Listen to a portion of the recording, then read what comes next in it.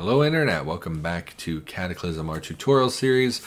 In this episode, so we're tired, but we're going to continue doing some vehicle work and things. Last episode we talked about vehicles in specifics. In this episode we want to, basically for us to drive this vehicle, there are two main things that I would need to feel comfortable. Number one, we're going to need more diesel fuel, and number two, we're going to need tires. So I would like more diesel.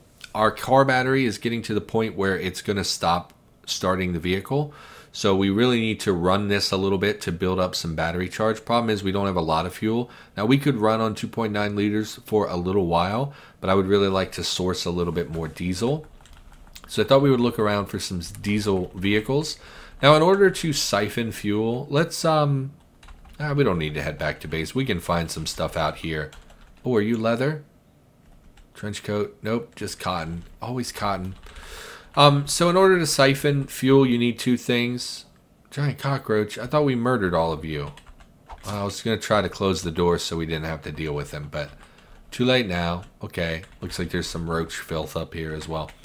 So you need two things. You need a rubber hose and you need a container. Here is a container.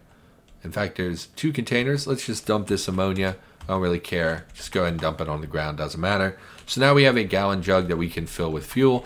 Secondarily, we need something to siphon the tank. And in order to get that, we generally are looking for a rubber hose.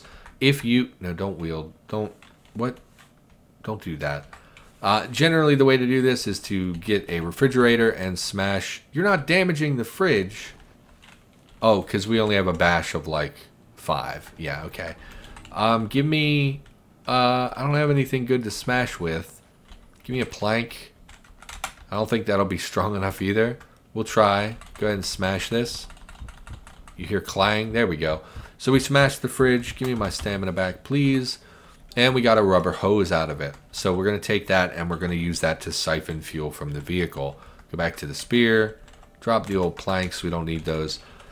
Problem is, diesel is not super common. Gasoline is considerably more common because most vehicles are gasoline and most gas stations have more gasoline pumps than they have diesel pumps. So in general, diesel is a lot harder to find. But diesel, your fuel type is determined by the engine you have. So in order to switch to a gasoline vehicle, we would have to remove the engine in its entirety. That would require us to make a crane. It would require us to find a powerful gasoline engine because this is a 4.5 liter V8. This is obviously strong enough to move the vehicle because it's very heavy. And if we went over, like let's say we went back to base and we grabbed an engine out of that little car we found, that's not powerful enough to actually move that vehicle because it's so big. So we're looking for a diesel vehicle. Mostly it's big trucks. This is probably not. This is gas. This is surely gas. Ambulance is gas. You'll see the gasoline is much more common. What are you? You look like... Oh, you're a wreck. I was going to say you look like a big vehicle. You might have diesel, but no. So all this is gasoline. Now we did see a security truck earlier. Sometimes I think those are diesel. Maybe I'm misremembering. But we're going to go take a look at that. And we're just going to keep our eyes open. I think fire trucks are diesel. What's over there moving so... Oh, it's a rabbit. It was moving very quickly. It scared me a little bit. So you're not going to be diesel. You're not going to be diesel. What are you up here? Oh, you're probably not, but we'll take a look. There's some zombies up here I don't really want to deal with. Nope, you're gas. So you'll see, of all the vehicles we found, we could have found quite a lot of gasoline. A lot of times I will take diesel engines out of a vehicle and replace it with a gasoline engine. People tell me that I'm dumb for doing that and that I should just deal with it because diesel isn't like super rare. It is findable. I just really do prefer having fuel everywhere essentially. Okay, clear out some of these monsters. Again, we have a very good spear now, so there's really not much to be afraid of. We deal a lot of damage and they're relatively weak. A little worried about the dog, but should be fine. I thought we cleared this area in its entirety. So I'm a little surprised there are some zombies hanging out back here. Yeah, you'll see we're one-shotting some things. Hearing some noise in that house, but that's not a big deal. Oh, they were dead but never pulped. It's possible we forgot to pulp a few. and that they resurrected. This headless is just your joke, my friend. This is not a diesel vehicle, unfortunately. Gasoline. Okay. If we don't find any soon, I probably will just change the engine. I know it's like a lot of work for something that's relatively not a big deal, and I probably should just keep it as diesel, but I'd rather just have an easy time of this. Plus, if we find... Oh, you're probably diesel. It is. Okay, so we come to this menu. We can siphon a few different ways. We can activate our rubber hose, and it will prompt us on the vehicle. It actually auto-selected the vehicle. It used to prompt you. We could select a tank and then pour it into a container. Alternatively, we can go into the vehicle menu, hit the S key for siphon a particular tank, and pour it into our gallon jug.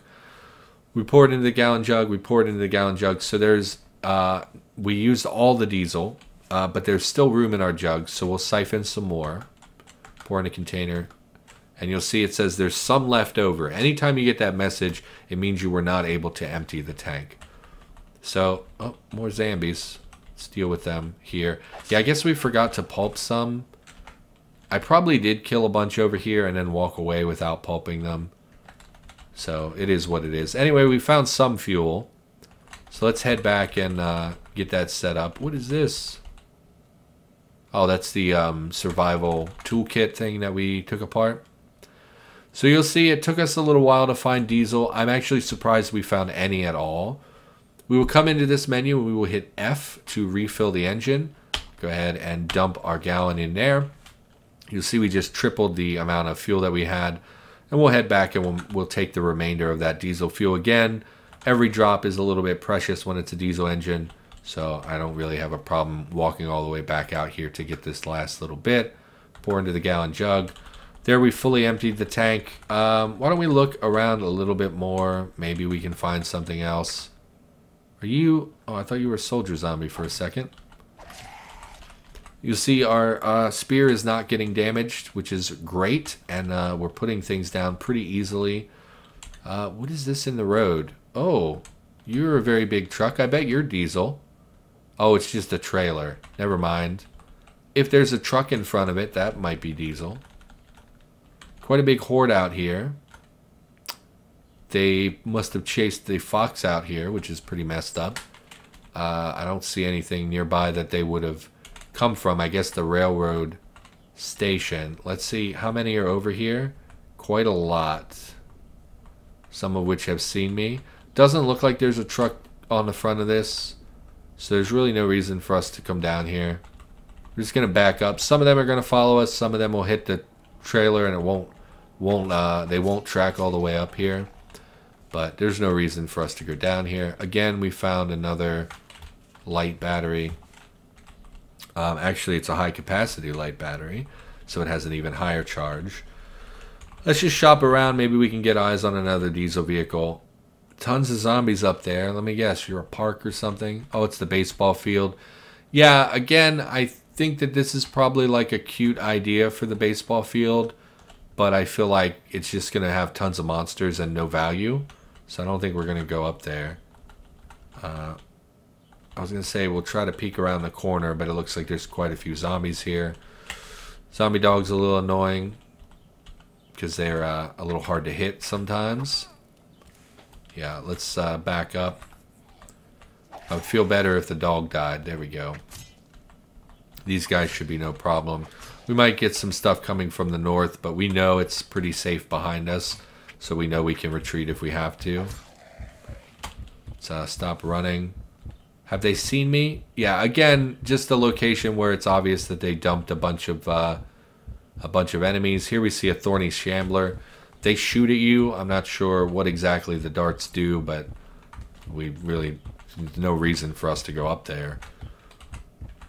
Unfortunately, a lot of locations in Cataclysm are like that, where there's a lot of enemy density, but there's really not a lot of value in going to that place. Hospitals are like that. I see people all the time who are like, I'm going to go loot a hospital. And I just always am like, why? Don't do that. There's like literally in a hospital, there's like 80 to 100 zombies. It's a really crazy number. and there's nothing there that you can't get somewhere else for a lot less work. And the hospital is a location I'm willing to forgive, because it's like, it's an apocalypse. People would go to the hospital. A lot of people would die in the hospital, so it makes sense there's a lot of zombies there. But a lot of other places it doesn't make sense. Like, again, why? Look, it's a baseball diamond. Why are there like 12 zombies just chilling in here? Why would people have come out to the baseball diamond and died here? It just doesn't really make sense. And I feel like a lot of people, I don't know if that's like a development direction that I maybe just don't agree with or don't understand. But I see locations all the time where they're like, yeah, let's just dump a bunch of monsters here. And I just don't get it. It to me doesn't expand the game in any way, because it's not fun to sit and clear out 15 zombies for no reward at all. And odds are good, we only saw a small percentage of them. Oh, you're definitely diesel. Oh, I would like that very much. And in fact, the external tanks could have a lot of diesel in them. So we definitely want to come up here now, which is frustrating. Because, again, we've only seen this little section, and there were so many zombies. I'm willing to bet in the entirety of the baseball diamond, it's probably like 50 zombies. And I really just, it's just annoying. It's just annoying, and it doesn't make sense. Got some meth here. So let's stop pushing this direction, unless you're something good. You're not. You're a little drone vehicle. It's a street sweeper. They have some stuff, like in the early game, if you're looking for a fire starting source. Like, just look at how many zombies there are. Why? I don't understand why they do this. Look at this. Look at this nonsense.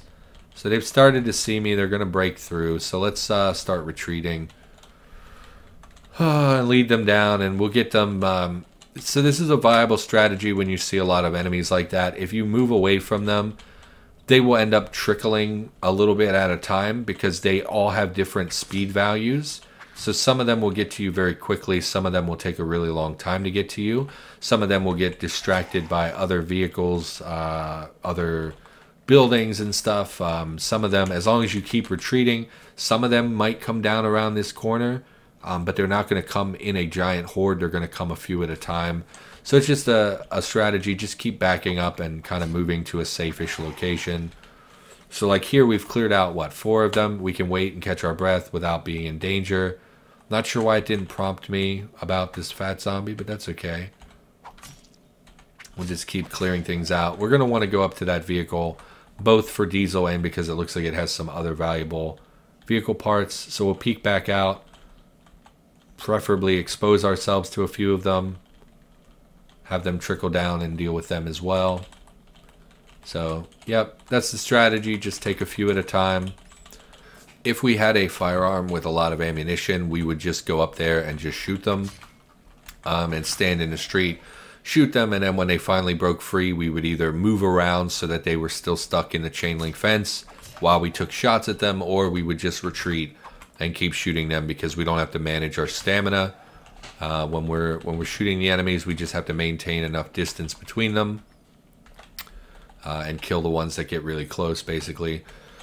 So pretty tedious here to clear them out, but also not particularly dangerous or scary. My throat's getting a little crackly, which is not ideal for commentary. We'll go ahead and take that battery as well. Actually, you know, we have enough MP3s and light batteries at this point. I don't really see a reason to keep taking those. Spear's holding up great. No damage on our spear. You can see that if we had been using our flimsy weapon, we would have, already probably gone through an entire spear trying to deal with this. You'll see they got caught in this house a little bit. Actually, I don't know if that's a house or what the deal with that is. It looks like the survivor house, so I'm really hoping it's not, because I don't want to deal with another, like, 7 survivor zombies. What is this? Taped window. Yeah, it looks like it might have survivors in it. In fact, we see something up here. That's the thorny shambler. Shambling undead human. Like, this is just like a shambling mound is what I picture when I see the thorny shambler. But it's supposed to be a zombie, so I think it's a zombie with vegetable matter on it. They shoot at us. Let's see what it does exactly. How far it... we should be backing up, actually, because there's quite a lot up here yet. They haven't seen us, but they will eventually. Like, look at this. Why? Who made this? Why did you think it was a good idea to dump like 40 zombies? We've cleared like, what, 9 or 10 already. Here's another like 12 or 13. There's 3 or 4 in the road. And I know there are more up here. Why do you think that this is a good idea? Hey, look, I know some of the development team watches my videos. I know some of the contributors watch my videos. If you're making something like this, you can just make the baseball diamond, and it would just be a cool, interesting location. You don't have to dump a bunch of zombies on it. Just like that mailman thing. You could have put one dead mailman and put like 3 zombie dogs, and that would have been a cute little thing. But people, I think what happens is that a lot of people who contribute don't play the game enough, and so they don't really understand what normal numbers look like. So he shot us in our torso with a dart, and we're poisoned. How often can you shoot? Not very often, apparently. Okay. I mean, he hit us for 8 damage, which is a pretty significant hit to our chest, because we have like 90 hit points, 96 apparently. Actually, not as much as I kind of thought it was.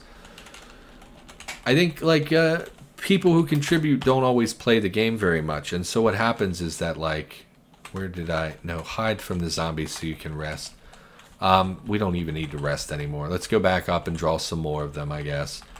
It's like people play the game and they're like, you know, they don't have an idea of what normalcy is. It's what I think is what happened with the vest that I complain about all the time. I think somebody was like, oh yeah, well, it's a vest. It would have a really great protection values. So it is going to be very powerful, and it's going to be one of the best armor in the game. Like, that's all sensible, you know, real world armors are pretty significant, especially like high tier military stuff. So it's like, you know, I understand why you would make that. But then from a balance perspective, if you were going to do that, you have to make it sufficiently rare enough that it makes sense. You can't just make it, you know, awesome and then appear on every soldier zombie. It doesn't make sense. It doesn't work with the game. This is just ridiculous. I'm so annoyed that these are all here, because you know what, if we came back here in like a week, a lot of these monsters would be upgraded. This would be a very, very difficult area to clear out because there's so many zombies.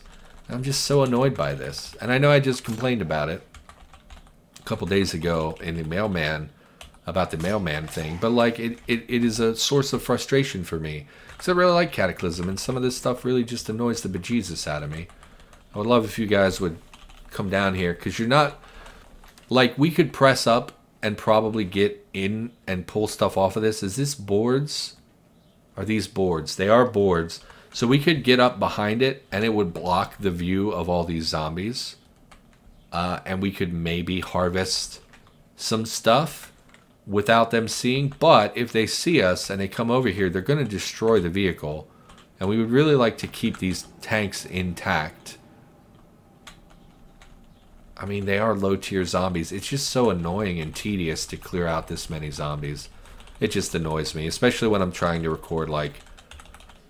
This was supposed to be about harvesting fuel and getting wheels, and it's turned into, oh, let's kill another 40 zombies because somebody dumped them all in one look. Alright, stop complaining. Anyway,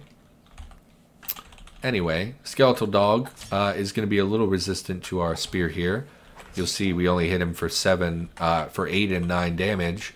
By contrast, if we hit the regular zombie, or we let him bite us on the torso, you'll see we hit the zombie for 44 damage. That's because the Skeletal Dog is pretty resistant to our piercing weapons. And there are skeletal zombies as well. It's not just skeletal dogs. Let's keep pulling them out. Here we have a Shriekling.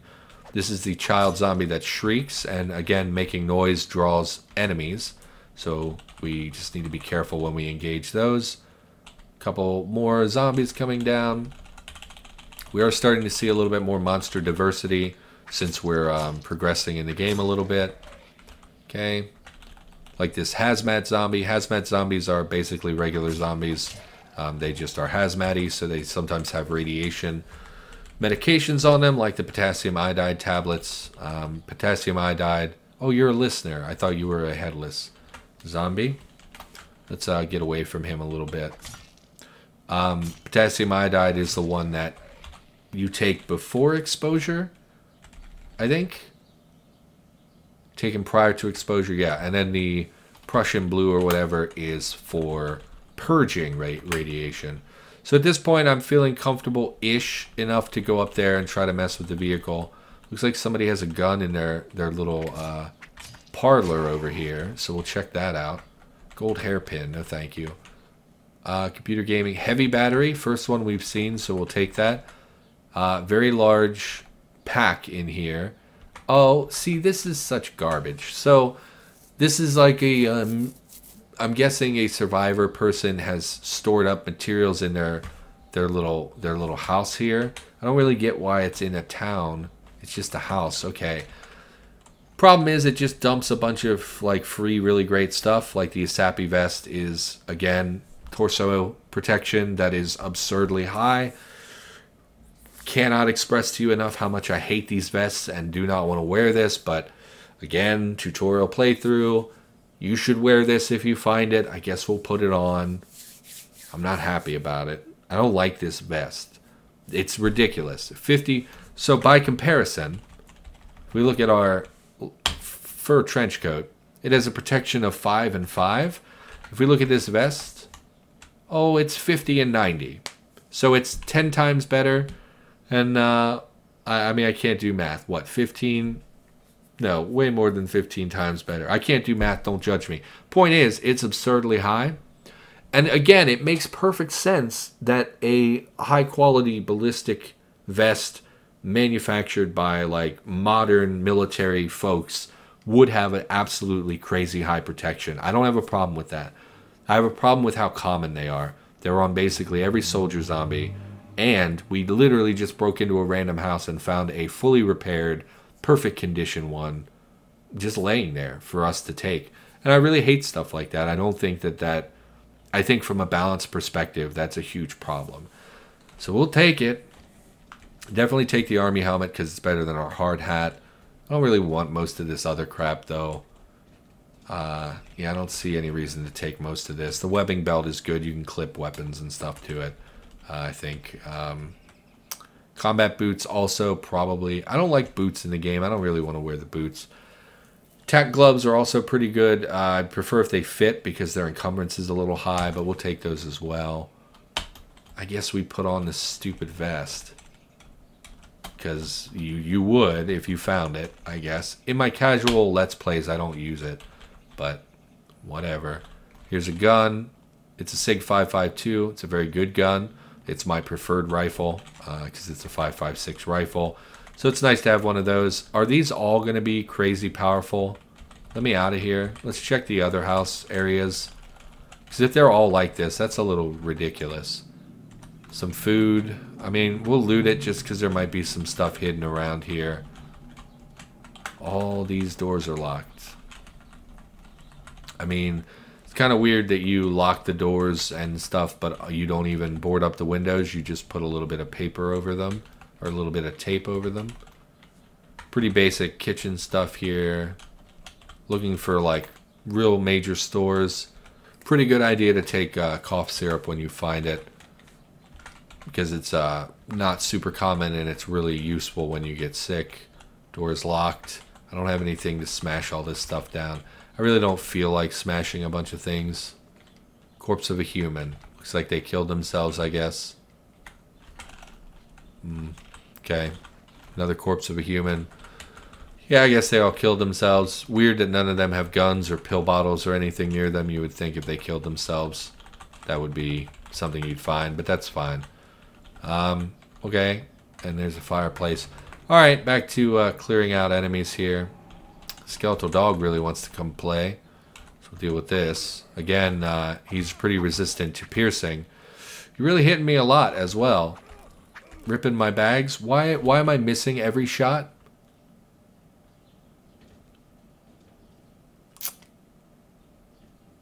Why am I missing so much? Torso encumbrance. Torso. Drop my bag. This will take some time and we're going to get hit. But it will enable us to hit him. I don't really understand why we missed as much as we did. But you'll see that one enemy really devastated our health, put us up into unmanageable pain. It's frustrating to me that that happened, but it is what it is. What are you going to do? Pick all this back up. First of all, wear the pack. The reason we dropped the pack is because the pack itself has an encumbrance value that goes on our torso, and its encumbrance gets bigger the more stuff that you're carrying. So we were carrying quite a lot of stuff, so it would auto drop all this non-important stuff. It would free up a lot of our torso encumbrance. You'll see we were down at 10, whereas with everything that we were carrying, we were actually up at, no, pick up everything. We were actually at 31, so it saved us 21% chance of missing. At this point, we took a lot of hits. Our stats really tanked from that pain, and we're going to head back to base. Really, and there's a skeletal dog. Where? I don't want to deal with another one. To my east. Let's get out of here, because that really tore us up pretty bad. It's frustrating, for sure. One of the things that was affected by that is the fact that we took off our fur trench coat, and that covered our arms. So currently our arms have no protection at all because we swapped to the vest. We will address that in the future, but for now, let's just fill this tank. Yes. You know what? I'd like to charge this battery a little bit, because I'm a little nervous at how low the battery charge is. There we go. So we're just going to run this engine for a little while here and keep an eye on that percentage of battery charge. Now this is of course going to eat up some of our diesel, but it is going to charge the battery, which is pretty important. You'll see again, this is still broken. It says it will take weeks before this runs out, but we're just going to run it a little bit here just for a couple minutes, charge the battery a little bit. Again, as long as you have an alternator on your vehicle, it will charge the battery when the engine is running. So if we look here, we're at 18%. I feel more comfortable with that. Down at 4%, it's possible that we would fail to start it a bunch of times and it would run out of battery charge and not start anymore, and we'd have to replace the battery. So we really didn't want to do that. Let's head back to base. Took a real beating from that dog. We need to get some arm protection if we're going to wear this stupid vest. This was a real complainy episode, huh, Internet? I apologize. I know some of you get real sick of that, but I also think I have perfectly valid complaints. I think everything I said I would defend to the end of the world, I think, are all completely sensible choices that I don't think that I'm making any ridiculous, and I'm not like accusing people or trying to be a huge dick or anything. I just think that some people make poor decisions when they implement stuff into Cataclysm, and I think the dev team does a great job, but there are a lot of PRs, and so it's really hard to keep track of every little thing and to think about how everything is going to affect balance. It's hard to balance stuff, I made the headless zombies. They're still not balanced. They're all a little bit pushover-y. Even the highest tier one is scary, don't get me wrong, but it's not like... It's still not really where I'd like it to be. Balance is hard. I get that. It's just frustrating when it's like, oh, well, let's make a location that has basically nothing in it. Maybe some baseball bats, which are pretty valuable, but like literally nothing else really in it, and then let's dump 50 zombies on top of it. Why? I don't get it. I don't understand the logic behind that. Anyway, that's going to do it for this episode. I'm also feeling a little hoarse, so I think I'll call it on these episodes for now. When we come back, we will definitely be addressing our pain, our current hit point situation. Really not interested in having our arms break, so we're going to work on that. We'll probably raise our first aid a little bit since we mostly neglected that. And we'll take care of all that in the future. For now, that's going to do it. Thank you for watching. Hopefully you enjoyed the episode. I'll be back with more Cataclysm tutorial content in the near future, and I'll see you next time.